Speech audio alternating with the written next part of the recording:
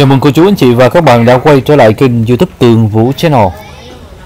Rất vui được gặp lại tất cả cô chú, anh chị và các bạn trong video buổi tối ngày thứ ba, ngày 3 tháng 10 năm 2023. Trên bản điện tử thể hiện bây giờ là 22 giờ 53 phút. Ngày hôm nay thì có rất nhiều chuyến bay hạ cánh đến từ Singapore lúc 22 giờ. Rồi lúc 22 giờ 35 phút có các chuyến bay đến từ Incheon, Seoul của Hàn Quốc. Sau đó lúc 23 giờ 45 phút thì có hàng loạt chuyến bay quốc tế đến từ sân bay Narita, Tokyo, Nhật Bản.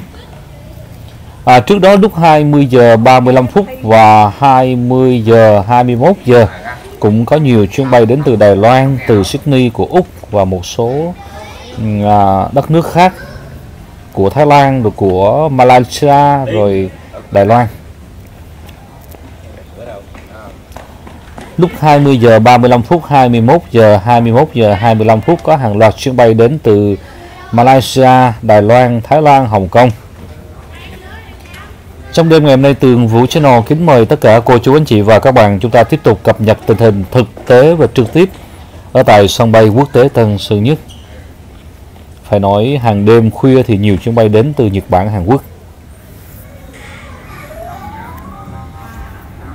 Hiện tại phía trước màn hình của quý vị và các bạn đó là băng chuyền chờ lấy hành lý tại sân bay Tân Sơn Nhất trong đêm ngày hôm nay. Hôm nay mới là đêm ngày thứ 3 thôi, và ngày 3 tháng 10.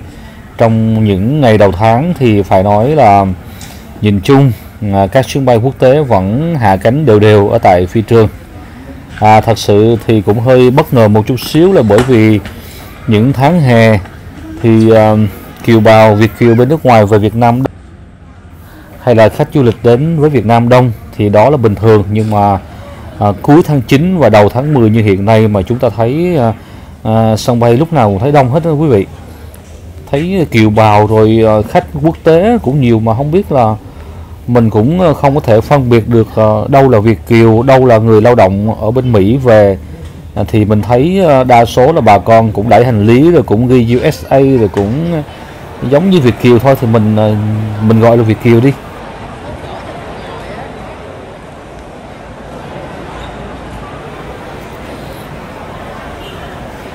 Cho nên để mà phân biệt rõ là đâu là quý vị Việt kiều hoặc là đâu là một số người lao động ở bên nước ngoài trở về Việt Nam, tại vì thấy những kiện hành lý vali cũng dán các cái nơi xuất phát, đó là Hoa Kỳ, là USA rồi Canada, cho nên mình cũng khó phân biệt được lắm. Hiện tại phía trước màn hình của cô chú, anh chị và các bạn, đây là khu vực chờ ở tại cửa đến A1. Khá đông luôn quý vị, mặc dù ngày đầu tuần thôi, mới ngày thứ ba thôi mà bà con đến cũng rất là đông, và đa số mình thấy là những người ở tỉnh lên là nhiều thôi. Thấy đa số là bà con cô bác ở dưới các tỉnh miền Tây lên rất là nhiều, nghe cái giọng nói của người miền Tây và nhìn cái phong cách là của người miền Tây Nam Bộ, chứ không phải là người Sài Gòn. Người Sài Gòn ít lắm, chứ không phải là người Sài Gòn. Đó, bây giờ phía bên trong thì bắt đầu dần dần có những vị khách người Trung Quốc, người Hồng Kông, người Hàn Quốc đang đẩy hành lý ra phía ngoài.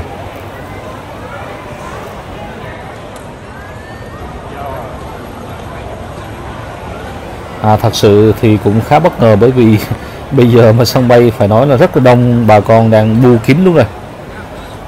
Phải nói khá bất ngờ bởi vì bây giờ bà con đang vây kín ở tại phi trường luôn cô chú anh chị. Rất là đông luôn nha.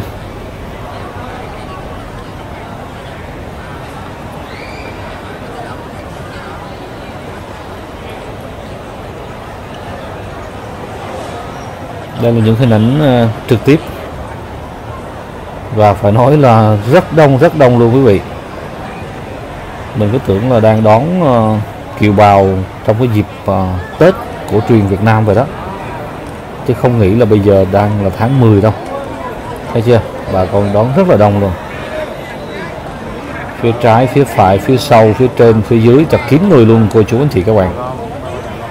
Và theo như mình quan sát, mình thấy rõ ràng là Việt kiều về nhiều chứ không phải là người lao động. Nhìn cái vẻ Việt kiều dù sao cũng khác chứ không phải, nó có một cái nét gì đó rất là lạ.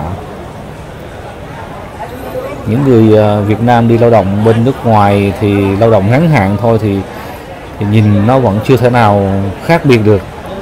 Nhưng mà đối với những cô chú anh chị Việt kiều sinh sống ở bên Mỹ, ở bên châu Âu hay là bên Canada mà khoảng 10 đến 15 năm trở lên thì nhìn là khác liệt.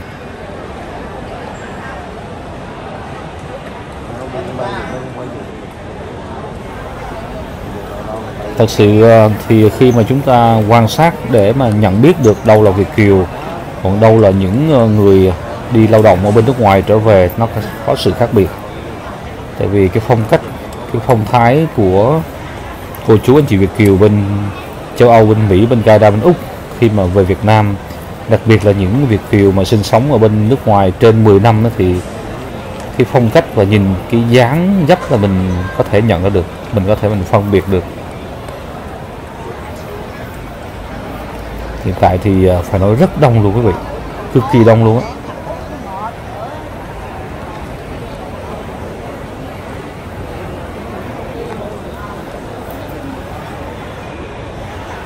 Kính thưa quý vị, trong thời gian vừa qua thì ở tại các sân bay quốc tế của Việt Nam, cụ thể là sân bay quốc tế Tân Sơn Nhất, cũng đã phát hiện 2 vụ buôn lậu điện thoại iPhone 15 Pro Max. Cho nên hiện nay thì Cục Hải quan Thành phố Hồ Chí Minh đã chỉ đạo siết chặt cái việc mà nhập lậu iPhone 15 từ Singapore cũng như là từ Mỹ về Việt Nam. Phải nói điện thoại iPhone 15 Pro Max đang rất là hot ở tại thị trường Việt Nam hiện nay. Đây là một trong những mặt hàng điện tử, là mặt hàng được Cục Hải quan thành phố chỉ đạo các đơn vị tăng cường kiểm tra, ngăn chặn hành vi buôn lậu. Theo đó thì Cục Hải quan thành phố vừa có một công văn chỉ đạo các đơn vị trực thuộc tăng cường phòng chống buôn lậu một số mặt hàng trọng điểm, trong đó có iPhone 15. Đặc biệt là phải kiểm tra các đối tượng có nguy cơ xách hàng này lên máy bay trên các chuyến bay từ Singapore, từ Mỹ, từ Nhật Bản, từ Hồng Kông về Việt Nam và tiềm ẩn nhiều cái rủi ro buôn lậu. Cho nên hiện nay thì Hải quan cửa khẩu sân bay quốc tế Tân Sơn Nhất yêu cầu tăng cường soi chiếu hàng hóa, tăng cường kiểm tra hành lý tại tất cả các vị trí soi chiếu ở tại sân bay Tân Sơn Nhất để mà phát hiện cũng như là xác định được cái đối tượng nghi vấn trước khi nhập cảnh trót lọt qua cửa khẩu sân bay quốc tế Tân Sơn Nhất. Kính thưa cô chú anh chị các bạn.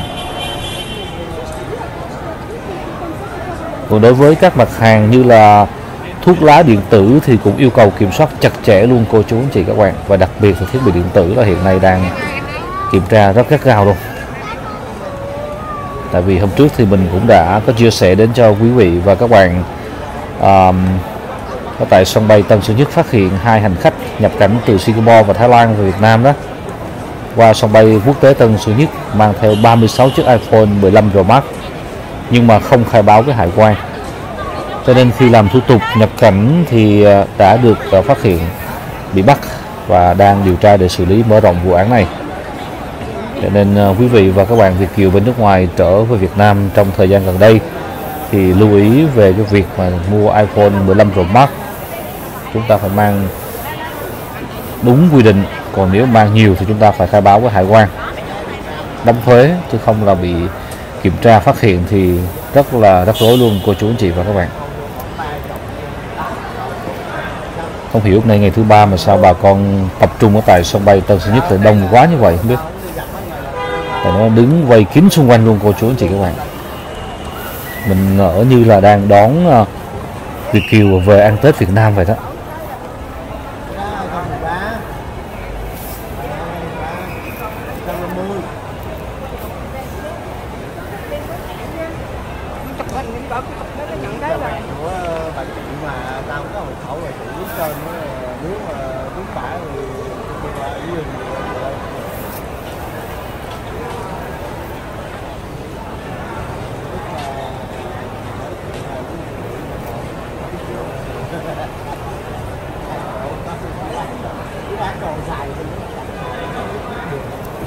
Kính thưa quý vị, Ngày 2 tháng 10 năm 2023, Công an quận Tân Bình cho biết đang thụ lý điều tra vụ một phụ nữ chưa rõ thân nhân rơi từ trên cao xuống mặt đường trong khu vực sân bay quốc tế Tân Sơn Nhất. Theo đó thì gần 3 giờ sáng ngày 5 tháng 9 năm 2023, anh Hoàng Ngọc Tiến, 30 tuổi, ngụ quận Tân Bình, nhân viên an ninh hàng không đang điều tiết giao thông tại khu vực cột số 5 ra đến sân bay quốc tế Tân Sơn Nhất thì nghe tiếng động rất lớn phía đối diện là cột số 13. Anh chạy đến xem thì thấy một phụ nữ mặc áo trắng nằm úp mặt xuống đường. Anh chạy đến xem thì thấy một phụ nữ mặc áo trắng nằm úp mặt xuống đường tại vị trí dừng chờ xe buýt của sân bay. Anh Tiến báo cho lực lượng liên quan rồi đưa người phụ nữ đi cấp cứu ở bệnh viện 175. Tuy nhiên, đến sáng thì người này tử vong. Đồn công an cảng hàng không quốc tế Tân Sơn Nhất sau đó báo tin đội điều tra tổng hợp Công an quận Tân Bình đến hiện trường để làm rõ nguyên nhân của vụ việc này. Phải nói càng về khuya thì sân bay càng nhộn nhịp và đông vui hơn cô chú anh chị và các bạn. Ngày nay thì nhu cầu người Việt Nam của chúng ta đi học tập, đi làm việc cũng như là đi du lịch bên Mỹ rất là đông. Cứ mỗi một năm thì số lượng người Việt Nam bay qua Mỹ càng tăng hơn so với nhiều năm trước. Cho nên những chuyến bay từ Việt Nam đi Mỹ lúc nào cũng vậy cô chú anh chị. Cũng như là từ Mỹ bay về Việt Nam ngày càng trở nên phổ biến hơn, nhiều chuyến bay hơn, và cũng như là có nhiều hãng hàng không khai thác trên cái lộ trình bay từ Mỹ về Việt Nam và từ Việt Nam sang Mỹ. Hiện nay thì từ Mỹ bay về Việt Nam chỉ có hãng hàng không Việt Nam Airlines bay từ Sài Gòn đi San Francisco, tức là bay từ Việt Nam đi San Francisco. Còn các cái bang khác thì chưa có bay thẳng. Nhưng mà hy vọng trong tương lai gần thì tại sân bay Los Angeles của Mỹ sẽ có đường bay thẳng về Tân Sơn Nhất luôn, sẽ tuyệt vời. Tại vì nhu cầu của người Việt Nam thích bay thẳng từ Sài Gòn đi qua Los và ngược lại từ Los bay thẳng về Sài Gòn luôn. Còn hiện nay thì phải đi từ phi trường San Francisco thì mới bay thẳng của Việt Nam Airlines.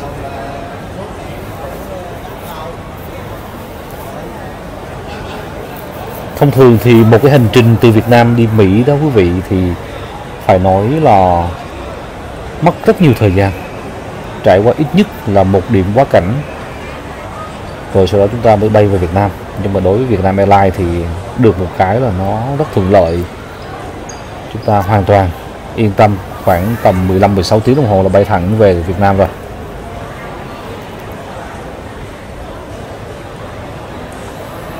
Phải nói Mỹ là một trong những quốc gia rộng lớn nhất trên thế giới luôn. Một trong những cô chú anh chị và các bạn, chứ không phải là lớn nhất thế giới, là một quốc gia rộng lớn, cực kỳ lớn luôn. Và Mỹ thì có 50 tiểu bang. 50 tiểu bang. Không biết có đúng hay không, mình nhớ không lầm là hình như là 50 tiểu bang hay 52 tiểu bang gì đó. Vì vậy những cái yếu tố như là về cái thời gian bay rồi điểm quá cảnh của các chuyến bay từ Mỹ về Việt Nam nó phụ thuộc vào cái sân bay mà chúng ta khởi hành. Chúng ta khởi hành từ sân bay nào, từ phi trường nào, và chúng ta khởi hành thuộc tiểu bang nào của Mỹ thì nó có cái thời gian bay ngắn hay là dài. Đây là cũng nhiều cái lời chia sẻ của nhiều cô chú Việt Kiều bên Mỹ chia sẻ cho Tường Vũ Channel biết như vậy thôi. Chứ mình thì cũng chưa có cơ hội để bay nhiều như những anh chị có cơ hội đi nhiều nước trên thế giới. Và nói như vậy thì có nghĩa là tổng thời gian bay thông thường từ Việt Nam về Mỹ hay là từ Mỹ về Việt Nam sẽ là khoảng 18-19 tiếng cho đến 20 tiếng đồng hồ. Tất nhiên là chúng ta tính cái thời gian bay quá cảnh luôn nha. Hiện nay chỉ có San Francisco là có chuyến bay thẳng về Việt Nam của hãng hàng không Việt Nam Airlines mà thôi. Trước đây thì nhiều cô chú anh chị sinh sống ở bên Mỹ hay chọn hãng hàng không Cathay Pacific của Hồng Kông. Đó là một trong những hãng bay lớn của Hồng Kông luôn. Cũng như là hãng Emirates, rồi hãng Eva Air của Đài Loan, hãng United Airlines. Đó là một trong những cái hãng mà những năm trước đây thì bà con Việt Kiều, bà con kiều bào cũng hay chọn đi. Nhưng mà mình nghe nói là hãng Cathay Pacific của Hồng Kông thì giá vé nó cao lắm. Trong khi đó thì hành lý lại cho được có một kiện hành lý 23 kg mà thôi.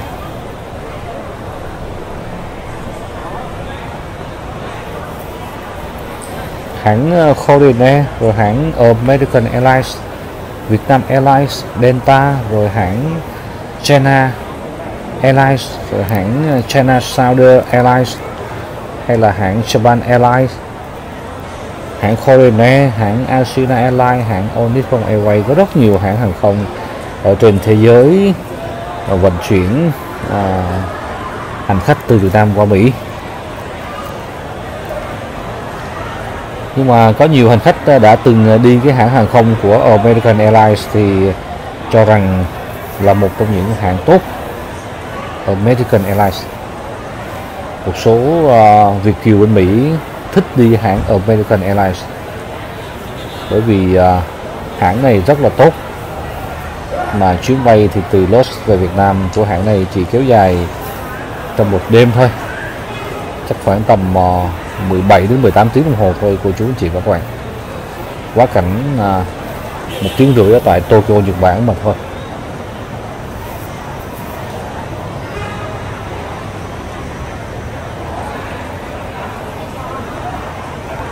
Đa số thì cô chú Việt kiều Mỹ bay các chuyến bay đêm về Việt Nam như thế này nè, khoảng tầm 23 giờ đêm trở đi thì các cái hãng hàng không của Nhật Bản, Hàn Quốc, Đài Loan là chính.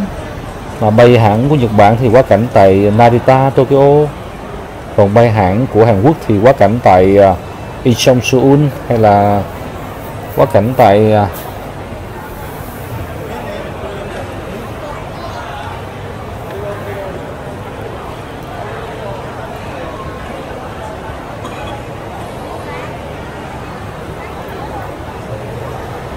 mà mình nhớ không lầm thì các chuyến bay từ Mỹ về Việt Nam cũng có một số cái đường bay quá cảnh tại những thành phố lớn như là Paris, Dubai, hay là Frankfurt, London, Seoul, Tokyo, Đài Bắc, Quảng Châu. Có rất nhiều cái đường bay. Và phải nói hiện nay thì sân bay Incheon tại Seoul là một trong những cái điểm quá cảnh cho các chuyến bay từ Mỹ về Việt Nam tuyệt vời.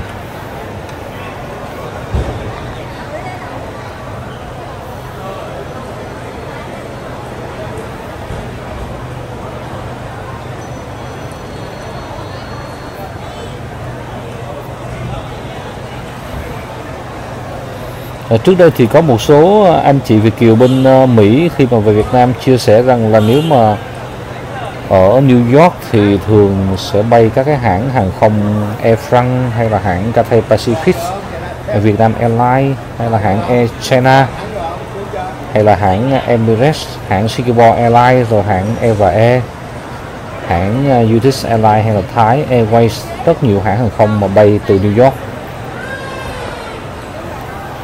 Còn nếu mà bay từ phi trường Los của Mỹ thì cũng có thể chọn một số hãng như là hãng Cathay Pacific, hãng Eva Air, hãng China Airlines, rồi hãng Japan Airlines, hay là hãng Eva, hãng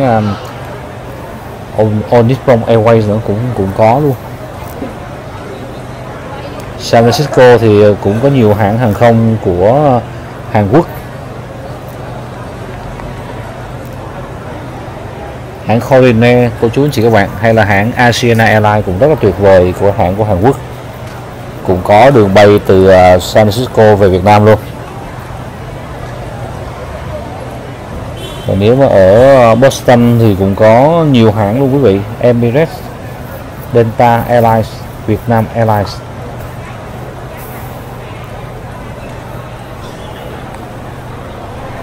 Ở tại sân bay San Diego thì cũng có hãng Japan Airlines, rồi hãng United Airlines, hãng Cathay Pacific, hay là hãng Asiana Airlines. Hôm trước có một số chị ở bên Dallas thì cũng có chia sẻ với Tường Vũ Channel là đi hãng Korean là number one luôn, là tốt nhất luôn cô chú chị các bạn. Korean tất nhiên thì giá nó sẽ cao hơn rồi.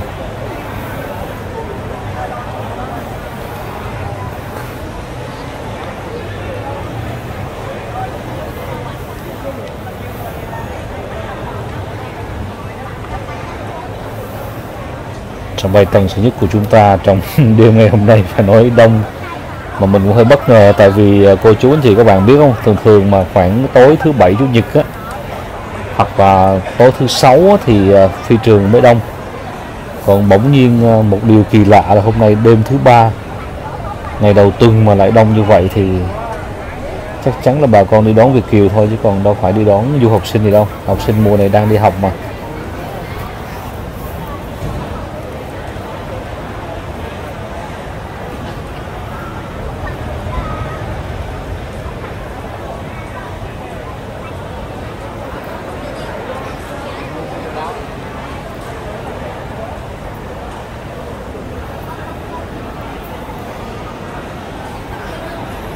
Tường Vũ Channel xin cảm ơn đến tất cả cô chú anh chị và các bạn đã dành thời gian ủng hộ đồng hành với kênh YouTube Tường Vũ Channel.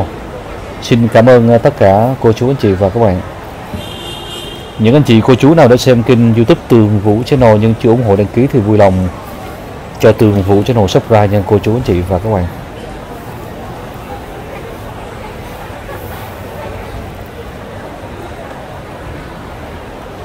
Sân bay mà đông vui như thế này mình đứng mình quay mình cũng không có buồn ngủ nha. Chứ còn mà sân bay vắng á, có lác đác lai rai một vài du khách đẩy hành lý ra phía ngoài thì cảm thấy nó buồn kinh khủng luôn. Còn khi mà sân bay đông như thế này thì mình cảm thấy vui và quên đi thời gian, đôi khi cũng quên đi sự mệt mỏi.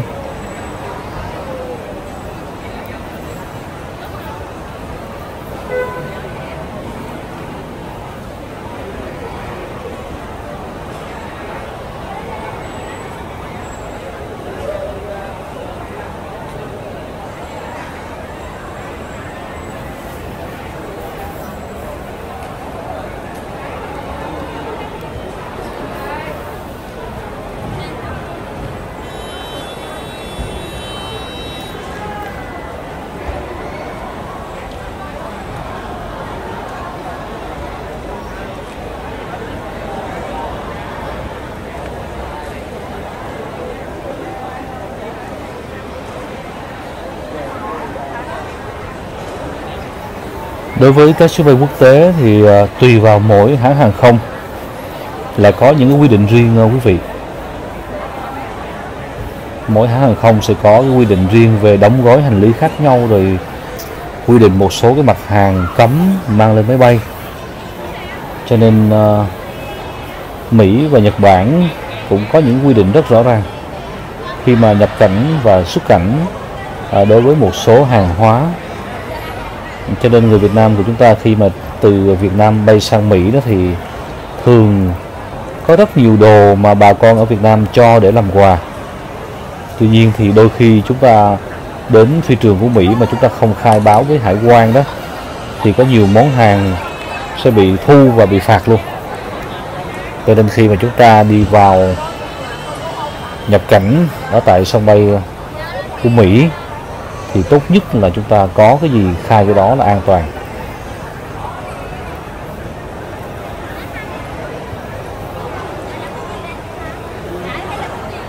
Đặc biệt là hải quan ở Mỹ thì là cấm hoàn toàn các loại hải sản từ Việt Nam. Theo quy định nhập cảnh của hải quan Mỹ thì khi mà người Việt Nam hay là du khách từ Việt Nam sẽ không được mang những cái thực phẩm tươi sống, và thậm chí cả những cái thành phẩm được chế biến từ thịt heo, thịt gà, thịt bò, cho dù đã đóng hộp, như là ruốc nè, bò khô nè, lạp xưởng nè, xúc xích nè, rồi thịt hộp, giò lụa thì phải nói là cấm tuyệt đối luôn. Mà thật sự mà nói thì ở tại Costco của Mỹ thì món gì của Việt Nam mà chẳng có, thậm chí nó còn ngon hơn ở bên Việt Nam nữa. Chỉ cần chúng ta có tiền mà chúng ta vào đó sẽ có hết những món của Việt Nam mà cảm thấy nó ngon hơn ở Việt Nam nữa là đằng khác. Cho nên đôi khi bà con Việt kiều về Việt Nam khi mà quay trở lại về Mỹ thì cũng thích mua những cái món Việt Nam mà ở bên Mỹ không có thì mới đóng gói, mới đóng hàng mang qua đó thôi. Còn thật sự bên Mỹ thì có rất nhiều món hàng, món đồ Việt Nam, thực phẩm Việt Nam rất ngon. Đối với Nhật Bản thì các cái loại hàng hóa cũng cấm rất là nghiêm ngặt luôn, đặc biệt là các cái loại cây thực vật, rồi hạt giống, hay là các cái loại sản phẩm đồ ăn không có nhãn mác này, rồi các cái loại gia súc, gia cầm, trứng là cấm tuyệt đối đi vào Nhật Bản đó cô chú anh chị.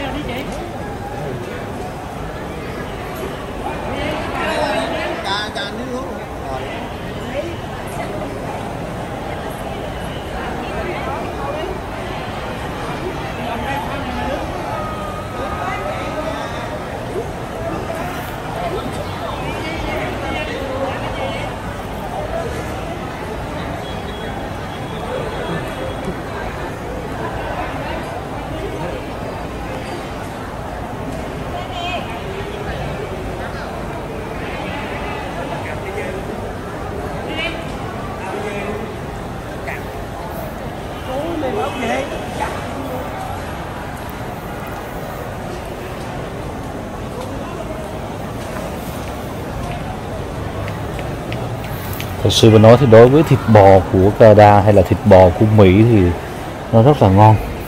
Cho nên nhiều anh chị Việt kiều bên Mỹ về Việt Nam thì thường hay mua khoảng 10 đến 15 kg thịt bò đông lạnh, sau đó đóng đông lạnh luôn, rồi đưa vào một thùng xốp rồi mang về Việt Nam để làm quà cho những người ở Việt Nam thì rất tuyệt vời luôn quý vị. Thịt bò bên Mỹ rất là ngon luôn nha. Cho nên nếu mang được khoảng chục ký về Việt Nam thì chắc chắn làm quà tuyệt vời. Tuy nhiên thì khi mà chúng ta mang thịt bò nhiều về Việt Nam thì chắc chắn là qua máy soi chiếu an ninh, soi chiếu hải quan ở tại cửa khẩu sân bay Tân Sơn Nhất sẽ bị hỏi ngay thôi. Phải mang quá nhiều, mang tầm 3-4 kg thì không sao, chứ mang khoảng 10 đến 15 kg trở lên thì chắc chắn là hải quan sẽ hỏi rồi. Tất nhiên thì hải quan chỉ hỏi thôi quý vị, chứ còn chúng ta vẫn có thể mang vào được với những cái lý do rất là hợp lý thì chúng ta có thể mang vào được.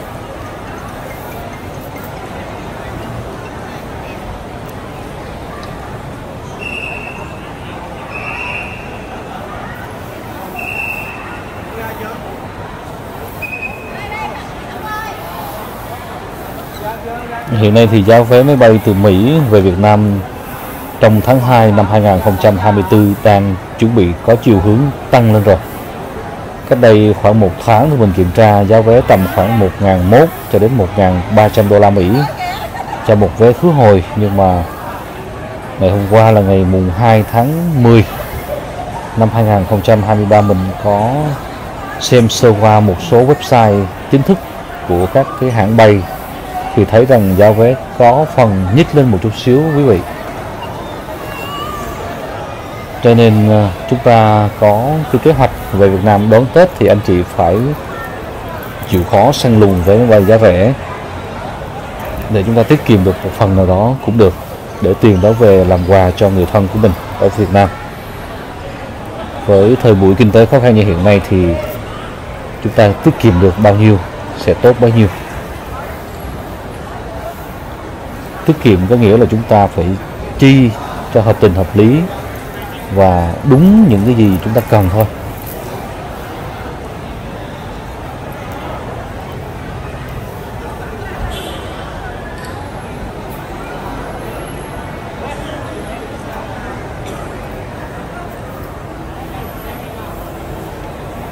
Phải nói một tin rất là vui đối với bà con đang sinh sống tại Úc là từ ngày 7 tháng 12 năm 2023 năm nay thì Vietnam Airlines sẽ mở đường bay thẳng giữa Sài Gòn đến Perth của Úc.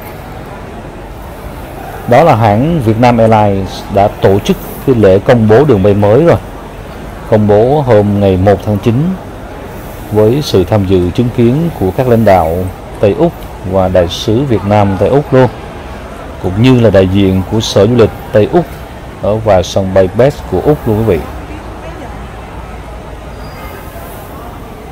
Và theo như thông tin thì tần suất bay Perth của Vietnam Airlines đứng đầu thị trường với 3 chuyến khứ hồi trong mỗi tuần, tức là mỗi tuần sẽ có 3 chuyến bay, và đặc biệt là khai thác bằng tàu bay thân rộng hiện đại luôn, thế hệ mới Boeing 787. Các chuyến bay từ Sài Gòn mang ký hiệu VN791 sẽ cất cánh vào 15 giờ 50 phút, tức là 4 giờ kém 10 phút các ngày thứ Hai, thứ Năm, thứ Bảy, và hạ cánh tại sân bay Perth của Úc lúc 23 giờ 5 phút cùng ngày theo giờ của Úc nha quý vị. Và ở chiều ngược lại, nghĩa là chiều và các chuyến bay cất cánh từ sân bay Perth của Úc mang ký hiệu VN970 sẽ cất cánh vào 0 giờ 50 phút các ngày thứ Ba, thứ Sáu, Chủ nhật, và hạ cánh tại sân bay quốc tế Tân Sơn Nhất lúc 6 giờ sáng 10 phút và hạ cánh tại sân bay Tân Sơn Nhất lúc 6 giờ 10 phút sáng ngày hôm sau. Cho nên hành khách kiều bào ở bên Úc có nhu cầu bay của hãng hàng không Vietnam Airlines, chúng ta có thể mua vé chặng bay này kể từ ngày hôm nay luôn quý vị, có vé hết rồi.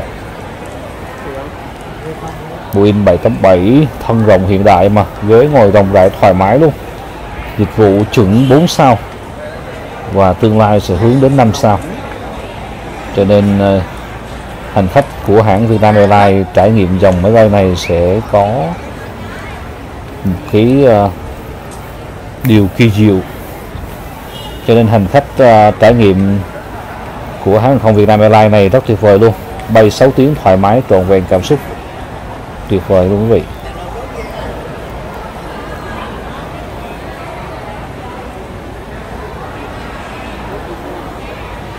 Thật sự mà nói, với đường bay thẳng từ sân bay Perth với Sài Gòn, đường bay thẳng này sẽ tạo một cái điều kiện thuận lợi vô cùng, đặc biệt là du lịch, phát triển du lịch của hai quốc gia Tây Úc và Việt Nam.